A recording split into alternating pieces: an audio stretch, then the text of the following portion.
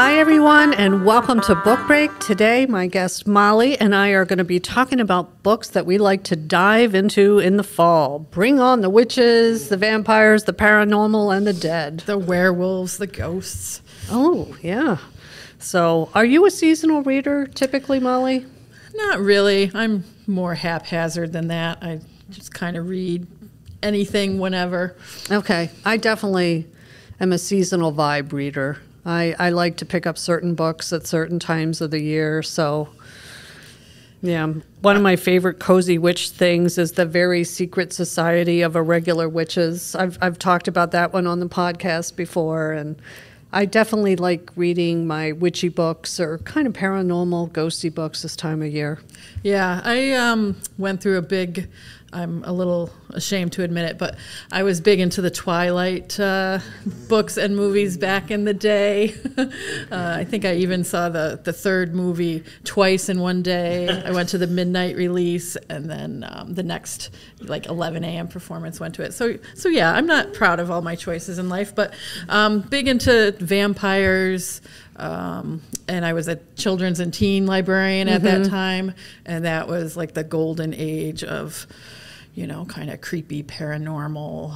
Oh, yeah, that was like roaring for a while. Yeah, so, the Twilight and Shiver series and the Raven Boys by, I think, Maggie Steve Fader or something. The Diviners by Libba Bray. So, yeah, I do like some good paranormal. Okay. Well, I think it's starting to come back in that romantasy genre. To me, it seems like a lot of that YA things that are kind of been adultified, if you will, if that's even a word. Gotten much more spicy. Yes, definitely the spice factor has been ratcheted up. Yes. So the one thing I don't like is Claire does not do horror.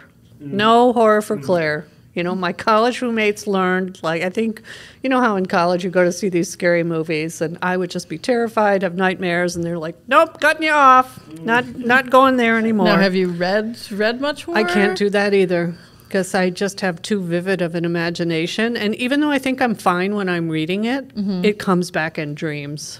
Yeah, I can't. Yeah. I used to think that maybe horror wasn't my thing, but I've kind of started reading it a little bit, and I find as long as it's not something that can happen to me, like if it's paranormal, I might be a little bit atmospheric or creepy, but doesn't bother me. Okay. It's not going to happen to me. Don't care.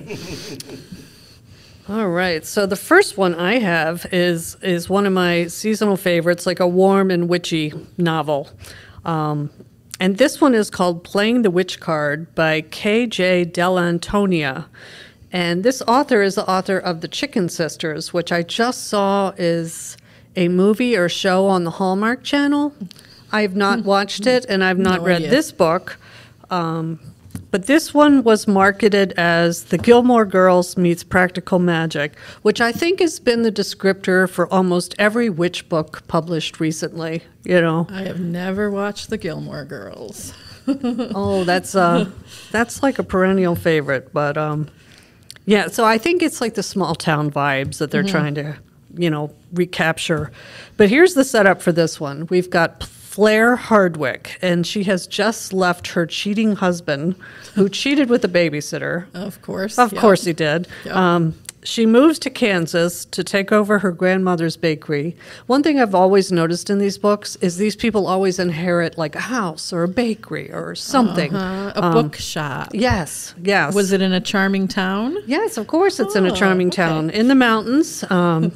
So her grandmother had a fortune-telling side hustle, and Flair is kind of reluctant to embrace her magical side, but when she bakes a batch of tarot-themed cookies for the town's huge Halloween event, she just might have unleashed the power of her family's private tarot card deck.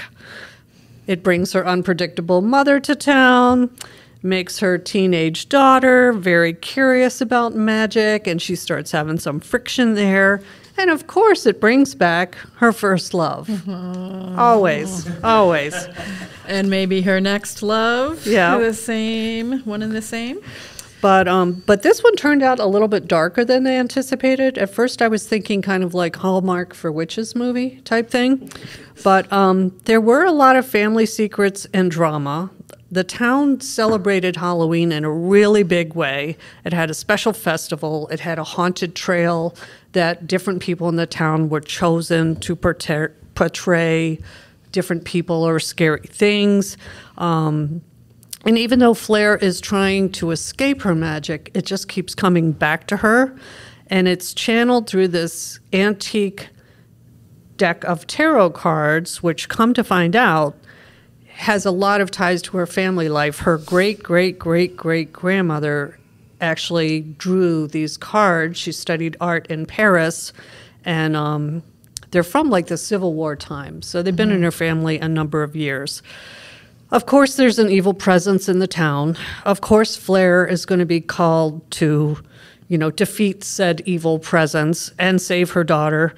But she also is navigating realistic things like custody issues with her ex-husband and, having a teenage daughter and a lot of the trials and tribulations that go along with that. So it wasn't just all silliness. She's trying to keep her daughter safe. But will she be reconnected with her high school flame? And, will she defeat all this? I would guess yes. Probably, yeah. But you'll have to read it and find out. I'm not going to give too much away. But, it was a little bit more than what I thought it was going to be. Not just a silly witch story. Now, is that, you probably said, but is that a newer one? Or? No, I think it actually came out last year. Okay, well, that's pretty new. No, that sounds interesting. I like it when there's a bit of realistic in there. I tend to be irritated if, it's all about the cozy bakery and the charming small town neighbors that become their instant best friends. Right, yeah. Yeah, that gets on my nerves. Okay. So that actually sounds pretty good, and I like her name, Flair. Yeah. That's funny. Well, my first book is definitely not on your cozy October read. It does have themes of magical realism and some witchcraft, and I think you read this one as well. It is Wayward by Amelia Hart, and this one came out in 2023, and it actually won 2 Goodreads Choice Awards. Oh, wow. It won the Best Historical Fiction of 2023 and also the debut novel of 2023. And I think I originally picked up this book because I did see it on Goodreads, but on the cover. I don't know if you recalled it. Oh, yeah, it had a black raven on the cover with like greenery and everything. Yes, with, flowers and insects. And it has a really cool cover. And yes, librarians, we do judge books by their covers. Oh, absolutely. So this book weaved together the stories of 3 women in completely different time periods. And all of these women are connected by one place, which is Wayward Cottage, which is located in the countryside of England. In Cumbria, England. The same area where my grandfather grew up, which is something I mentioned last time, too. Okay, neat. So you kind of get into the witchcraft elements early on. One of the characters is named Altha, and she is living in the year 1619, and she is in prison awaiting her sentence. She is on trial. She's been accused of witchcraft and the violent murder of a local farmer. Altha's mother, we learn, was also a healer, and she relied on plants, natural remedies, and the community was very suspicious of her mother back in the day as well.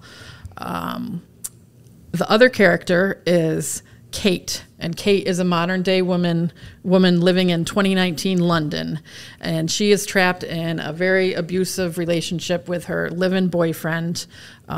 She's effectively become a prisoner in her own apartment. She has given up her job. She's kind of lost contact with most of her friends and her family as her boyfriend becomes more and more controlling. And what causes her to finally flee this situation is she discovers she's pregnant, and she doesn't want her boyfriend to know about it for the safety of herself and her unborn child. And she flees to Wayward Cottage. Wayward Cottage, which was left to her by the long-lost Aunt Violet, who it sounds like she perhaps met maybe once or twice in her childhood, but doesn't really remember. So this cottage, it's old, it's musty, it's very small, the gardens are overgrown and wild, but it allows her a refuge to try to heal and figure out what she's going to do next. Now, the third character is Violet, who is Kate's great aunt, but we follow her story set in 1942, and Violet is 16 years old at the time, and she is living under, very controlling father in a great manor house. Right, very patriarchal family. Yes, and this manor house is very close to Wayward Cottage, and Violet is kind of a naive and unusual 16-year-old. She wants to climb trees. She's very interested in insects, and she resents her younger brother, who gets, all the education and the opportunities. And of course, being a female in that time period, she doesn't have that, and she resents it. So we learn more about each woman's story, their secrets, and the things that are connecting them. It's a historical novel, but it also has these magical realism elements in it. All three of the women are very connected to nature, very into insects, animals, birds. And as the reader, you're not quite sure, are they witches? Or are they just women who know their way around, plants and healing? Yeah. And so you'll have to read it to find out. But I enjoyed this book a lot. I thought that each of the three women had distinct voices and personalities. I originally read it about a year ago, and then I listened to the audiobook this past week, which it's available on Hoopla, so you can get it right away. And I thought it was really well done. Okay. The audiobook too. Nice. So yeah, this one is not a cozy one. There's a lot of dark themes in it. You have the violence and the abuse and stillbirths and murder, but it's kind of a story about the resilience of these three women and how they're interconnected. Yeah, I like this one a lot. My daughter and I think, picked this one as one of our mother-daughter reads because it was a Book of the Month Club choice, and it might have either been a finalist or one of the top 5 books of the year there as well. Yeah. So this book had a pretty good following, and this author is going to have another book come out in February. It's called The Sirens. Yeah, and it's it's like a dual timeline. Mm-hmm. She must like those multiple timelines, and it has themes of sisterhood and kind of sea magic. So I'm very excited about that one too. Yeah, I'm gonna pick that one up for sure. Yeah. All right. So my next book, after playing the witch card, I'm going to jump into, this one is another kind of funny one with serious tones. I'm saving my most serious one for last. Okay. But this is called The Love of My Afterlife by Christy Greenwood. And I had this one on my summer preview, and it had a very funny premise. Delphi has just choked to death on a microwavable hamburger. Right. Yes. And is now That's not a good way to in the go. afterlife waiting room, which is designed to look like an old-fashioned laundrette and is manned by a forever 28-year-old woman named Merritt, who is training to be an afterlife therapist at Evermore, which is what they call the afterlife. You have to go through training and work in the afterlife? Yeah. Oh, man. No. So she starts showing Delphi kind of a flashback, like, what was your life now that you're dead? And it goes... That sounds depressing. Well, it was. It goes from a happy childhood to sad, bullied high school years, and Delphi she chooses to live by herself. She does have some connections. She's got an elderly neighbor that she checks on, but, there's no real romance. There's no real interconnections in her life. So shortly after the video, the door of the laundrette opens, and bam, here comes this man, Jonah, who is good-looking. He has a great personality, and he seems to talk a lot to Delphi. She has this instant connection. And then, poof, he's gone, because turns out he was a mistake. So he was sent back down to Earth, and now Delphi is there. So her therapist in training decides that if Delphi can go back and get him to kiss her for real and have a relationship with this man in 10 days, that she will be able to return to Earth. You know, because she's only like 28, I think. But so this sounds really preposterous, and it is fun, but it didn't really turn out the way that you think it is. It has a 4.14 average on Goodreads from over 22,000 ratings. That's pretty good. Which is pretty good, yeah.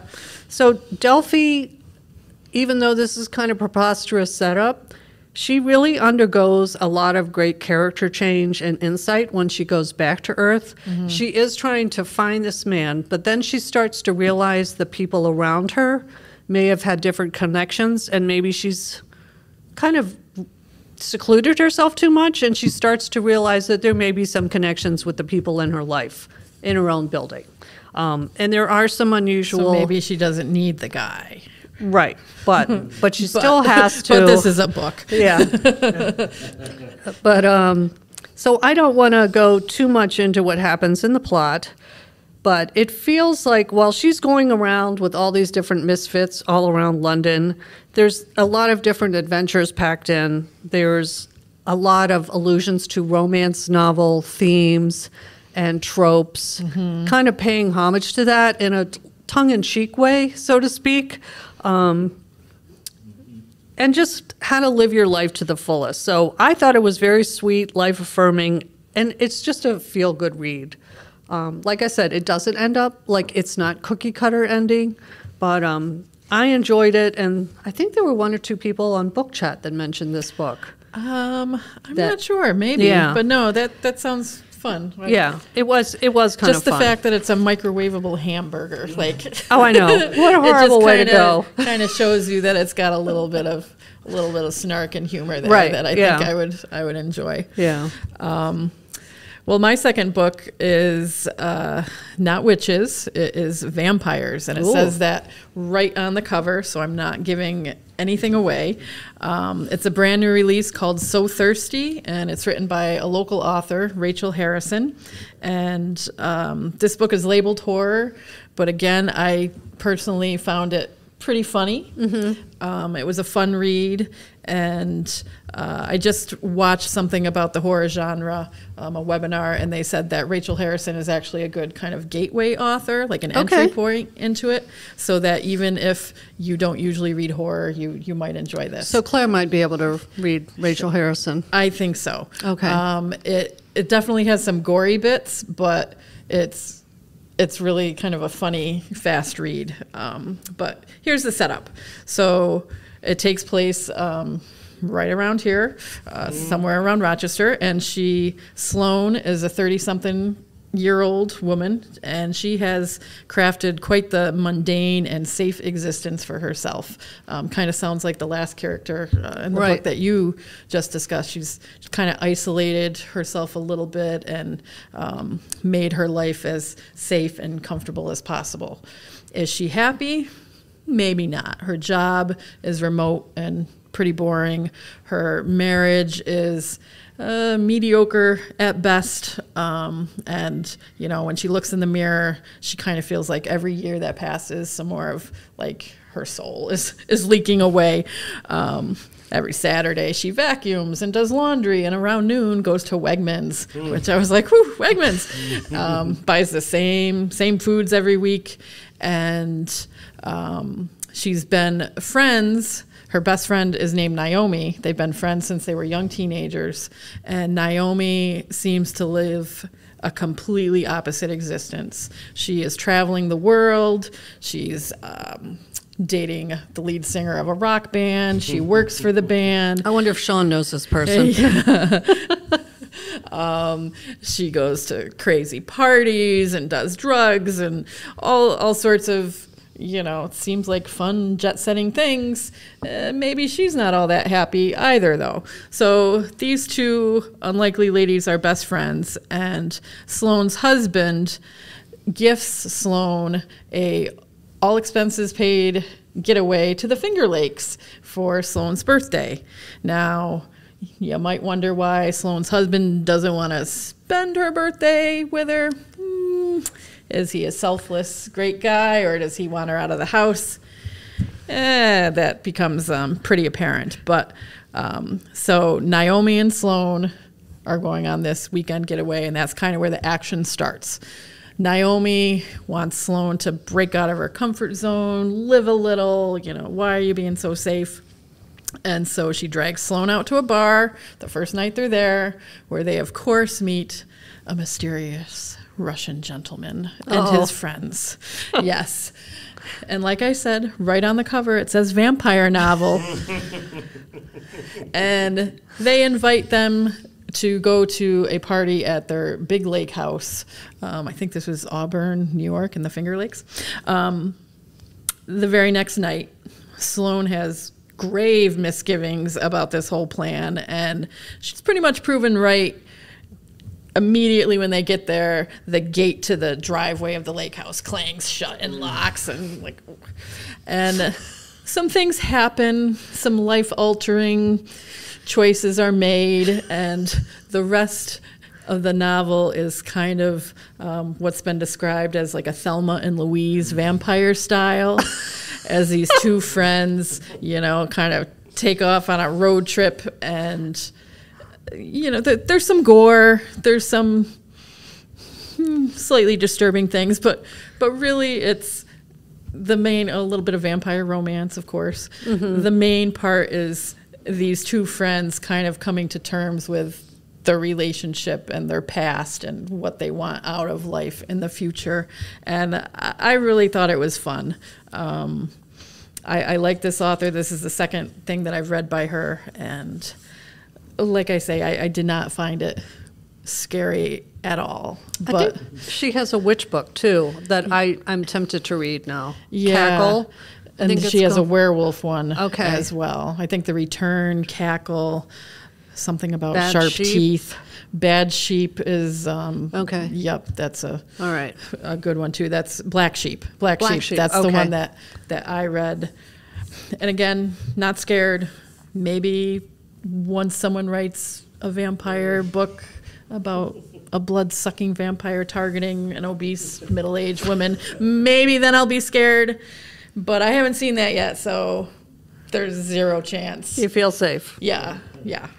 Zero chance of this happening to me, even though I could go to the Finger Lakes, too, quite quickly. Right. No. Okay. My last book is called The Witches of El Paso by Luis Jaramillo. And I'm always really surprised when I read a book that is the point of view of women written by a man. Especially a witch one. Yes. This one kind of reminded me a little bit, totally different culture and everything, but do you remember the the Memoirs of a Geisha? I think it was somebody I never read golden. it. Oh, I love that book. And that one was another one. It was very much a whole women's culture and situation. Again, Arthur Golden. That was his name. Okay. But I thought he did a really good job. But this one is kind of that Spanish or magical realism type of thing. A little bit of time travel thrown in here, possibly witches. The first story starts out, it's another one that has a dual timeline. 1943, El Paso, Texas. Teenager Nina spends her days caring for the small children of her older sisters. She's longing for her own life, a life of adventure, and she starts having these premonitions and fainting spells. She's had them since childhood, but they begin to get worse the closer she gets to puberty. She's really worried that she's going to end up like the old witch down the street. So she's praying for help. Always a concern. Yeah. Sorry. And the mysterious Sister Benedicta arrives late one night, and Nina decides to follow her across the borders of space and time, and she ends up in colonial Mexico. There she discovers the power of La Vista, and she finds out that finding love and learning magic comes with a price. So the present day, we have Nina's grandniece, who is Marta. She is a legal aid practitioner. She's trying to balance motherhood with 2 children. She's caring for the now 93-year-old Nina, so she's kind of in that sandwich generation. Okay. So they're actually starting to look like, what are we going to do with Great Aunt Nina? Does she go into a home? Like, what is going to happen? Her own husband is less than thrilled about any of these alternatives. So Marta agrees, like one time after having a conversation with Nina, Nina has convinced her that she had a child who is now trapped in another dimension. Okay. And she agrees to help her find her. Okay. So because she is also starting to have symptoms of, that she's been wondering about. Witchiness. Like, do I have this gift of second sight? What is going on? What are these feelings? That's So, La Vista? yes, Yeah. yeah. So when the way this author writes, you can almost smell like the magical stews and the horrible smells that come with these curses. It's like the atmosphere and the settings were so evocative. Like you just felt like you were there. At one point he was talking about the smell of unwashed bodies and cocoa and all these different things, and describing like the local flora and fauna and everything. So it makes you feel like you're transported to this other world, which I really enjoyed. And if you enjoy like a Western setting and family drama, which I really do, like I loved, I can't think of it now, classic Western, Lonesome Dove. not Lonesome Dove, but the one, I just it was named a the one movie Western I know. Yeah, I'll think of it. But anyway, and I liked how this author portrayed the complicated relationships between these women. So they're not all sugar and spice and everything nice women. These are women that feel resentment. They have desires. The men in the book are not to be trusted a lot of times. So there was this very unique like push and pull amongst these characters. And the family had a very matriarchal kind of setting to it, where the women held the power and like the knowledge of this spiritualism, which I thought was very interesting too. So I gave it 4 stars because the one thing the author did do that kind of confused me a little bit is he jumped around in these time periods, and until I could kind of figure out where I was and what was happening, it was a little bit confusing for me, and I felt like you really needed to pay attention. But that was like one of the only disses that I had about this book. So Now, has he written other things, or? I think he wrote like a book of short stories, but I Okay. believe this may be like one of the first books he's actually written. And he went to like the School of the Sewanee, which I think is at Tennessee or something. I don't know. I found his background very, very interesting. But yeah, I would definitely read another book by him if I could find one. Okay. And they compared it a lot to something of Orkina Davidia, another kind of witch book that kind of had those different generations and everything. And I thought that was a pretty good comparison too. Well, that one sounds interesting, and it Yeah. kind of ties in a little bit to my next one. But I also think, you talk about like the female resentment and the patriarchy. Like that's one of the main things about these witch books. I actually learned a new term, which I can barely say, witcherature.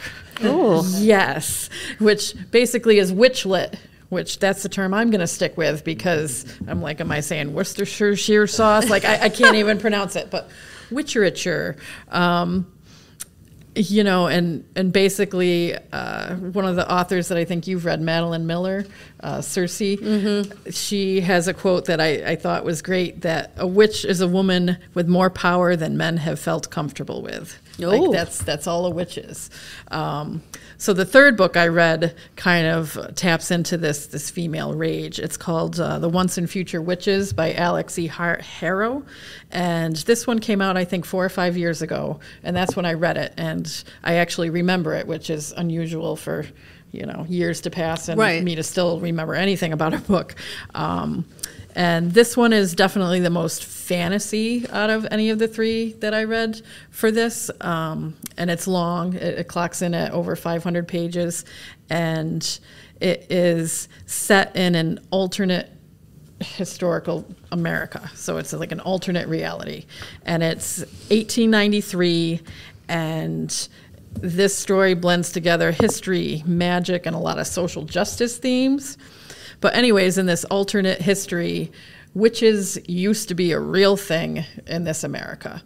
They had power, but sometime in the not so distant future, most of them got burned, got shut down, and now society, there's still some magic there, but it's all very hidden and in the shadows and small. They're saying like nursery rhyme words to do, little spells like household things, like how to make your water not boil over, how to not have wrinkles in your sheets. So the women have kind of lost their power.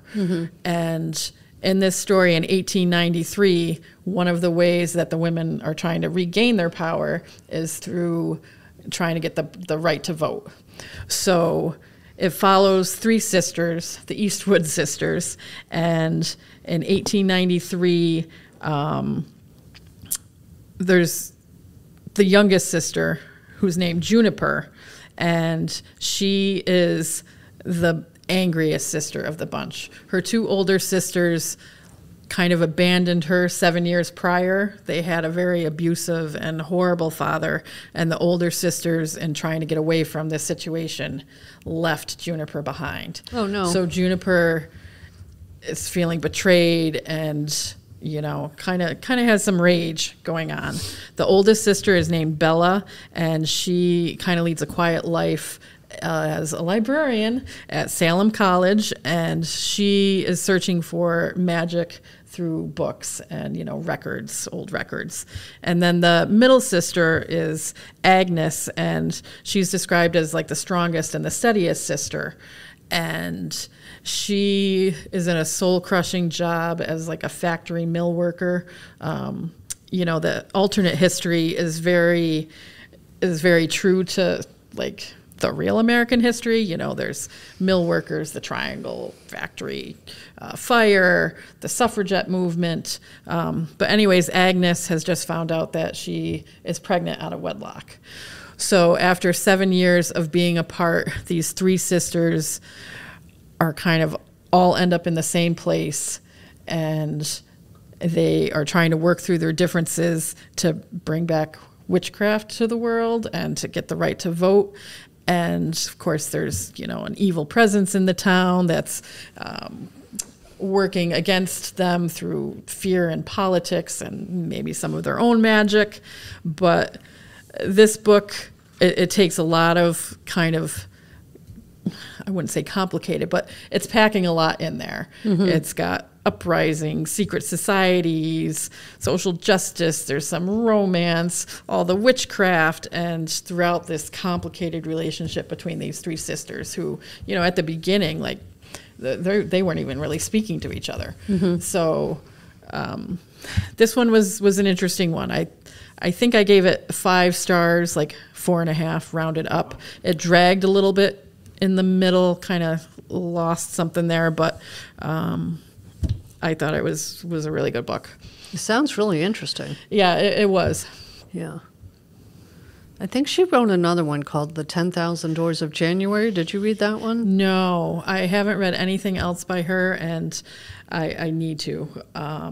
She's also, I think, Sparrow something or other. Starling House. Oh, I read that. I'm pretty sure it's the same author. Okay. Sean will hopefully fact check that so that we're not giving out wrong titles and authors. I'm still thinking about that Western. It was the Rooster Cogburn, the daughter going. True Grit. Yes. Oh, True okay. Grit. Yes. Yeah, no, it didn't. Oh, I love that book. Read that multiple times and love like the newer movie of that too. So, well, we've got some great books here. If you're into the kind of witchy or paranormal, we'd love to hear what your favorites are. thank you so much for joining us. As always, Sure. I'm going to have the links to the books that we talked about in our show notes. And next episode, I'm going to be talking about books with fellow librarian Lisa and just doing a reading roundup of some of the things we've been reading lately. So hard to believe, Sounds but good. we're already starting to think about our best books of 2024 and what's going to be on our list. And I'm actually starting to think a lot about what I'm going to read in 2025 and setting some. I always set a goal for myself, a numeric goal, but this time I think I'm going to do something different and do some more like intentions of reading. So I might even do a physical reading journal instead of just tracking them all online. So I'd love to hear how other readers track their books, see if they have a method for making reading more satisfying or more personalized. Yeah, mine, I just track them on Goodreads. I think at 91 books for the year. I'm going to blow through my 100 book goal. I really need to get a life. But yeah, sounds good. I think I'm in the 80s now, and I always try to shoot for 100, but so comment on our Facebook or YouTube if you have any suggestions for us, or if there's any themes that you would like us to see us cover in 2025. Yeah, I'll read anything. Give me a genre, and we're I'll always dive up in. for new ideas. I think we need to make Claire read some horror, but maybe not if it gives her nightmares. Maybe we'll do like you pick me, I pick you type thing. Okay. Or maybe we can let the listeners pick what we should read. Yeah. Do a grab bag. But so thank you so much for joining us, and we'll see you in November as we continue on for the year. Thanks so much. Thanks. Book Break is a production of the Greece Public Library, made possible through the support of the Friends of the Greece Public Library. Theme music composed and performed by Sean Greif.